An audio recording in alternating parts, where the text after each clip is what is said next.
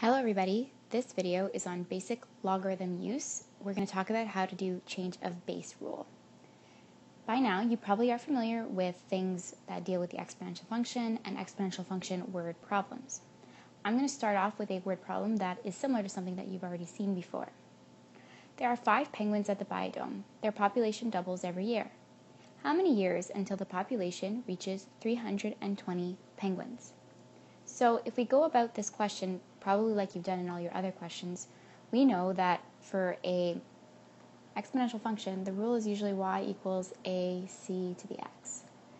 And you should know by now that a is your starting value, so we'll just call it the start.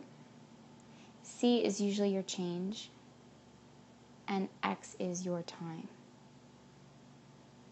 Okay, so here, what are we given? Well, we are given how many we had at the start, and we are given the change. So all we're going to do is we're going to change the letters into numbers. And we're going to be left with y is equal to, well, a, my start is 5, my change is doubles, so 2, and then to the x. So that is my exponential function rule. Okay, now I know that the population reaches 320 penguins at a certain time, but I need to know what the time is. So this 320 is going to equal to my y. So I'm going to do 320 is equal to 5 times 2 to the x.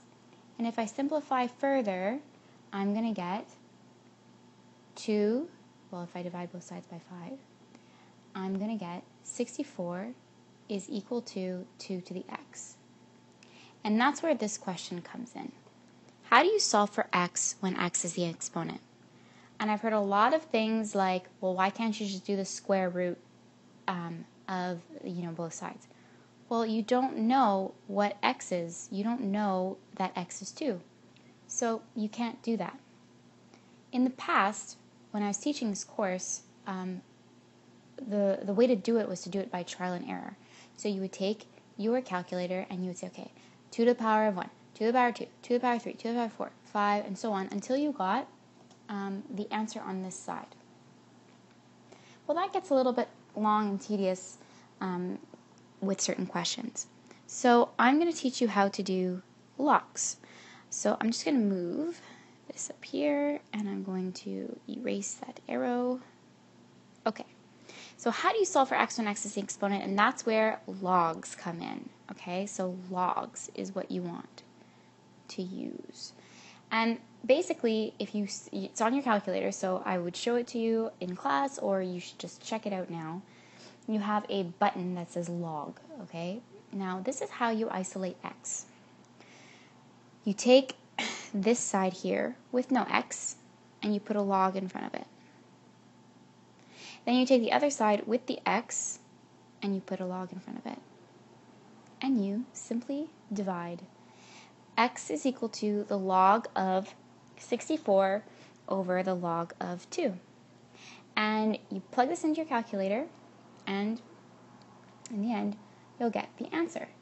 So if I were to use my calculator, if I pause for a second here and I grab it, if I do the log of 64 on my calculator, so log of 64 divided by the log of 2, I get that the answer is 6. Now, how do you check your work? How do you check your work with this? Well, if I'm telling you that x is equal to 6, that means that if I were to do 2 to the power of 6, what do you think it's going to be equal to? What do you think it needs to be equal to? It needs to be equal to 64.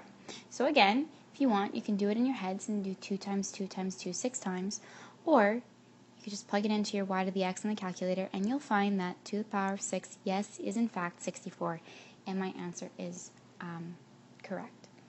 Okay, so let's do another one. And instead of giving you a word problem, I'm just going to give you a random exponential function. I've simplified it. I'm down to this far. 3 to the x is equal to 19,683. So again, pretending as though my population is 19,683, and then I need to know, okay, well, in how many years will it be this much? At this point in time, no, you cannot cube root it, okay? The x is not necessarily a cube root. So instead I'm going to use logs.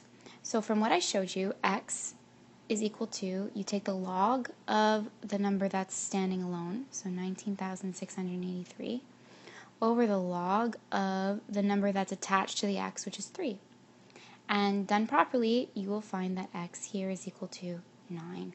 And if you check your work, if you do 3 to the power of x, or 3 to the power of 9, you will get this much.